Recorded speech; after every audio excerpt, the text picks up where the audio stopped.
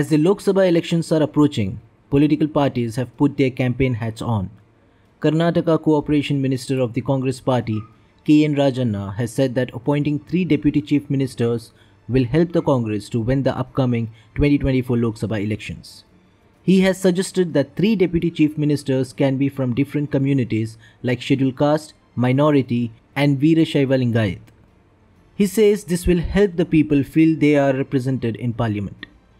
He would soon be writing to the Congress High Command in the coming days to advocate for this proposal.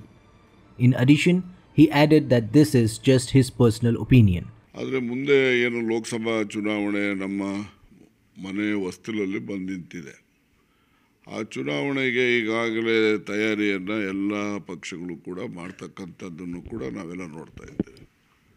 ಆದರೆ ನಮ್ಮ ರಾಜ್ಯದಲ್ಲಿ ವಿಶೇಷವಾಗಿ ಕಾಂಗ್ರೆಸ್ ಪಕ್ಷ ಅತಿ ಹೆಚ್ಚು ಲೋಕಸಭಾ ಸ್ಥಾನಗಳನ್ನು ಗೆಲ್ಲಬೇಕು ಅಂತಕ್ಕಂಥದ್ದು ನಮ್ಮೆಲ್ಲರ ಅಭಿಪ್ರಾಯವೂ ಕೂಡ. ನಾವು ಗೆಲ್ತೇವೆ ಅಂತ ವಿಶ್ವಾಸವೂ ಕೂಡ ಇದೆ.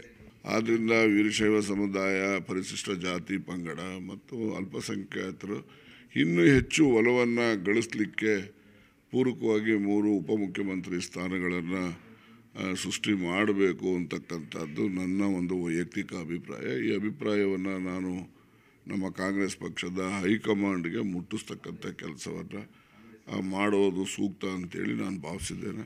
Currently, the Deputy Chief Minister D.K. Shivakumar represents the Vokkaliga community.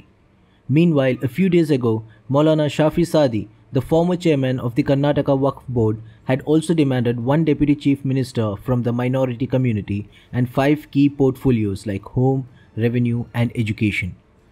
Meanwhile, party spokesperson and Minister Priyank Kharge asserted that party leaders have the right to present their opinions.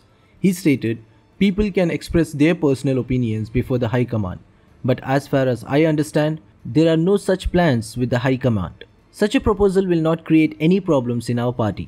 We have an internal democracy. It is common to have different opinions in the House."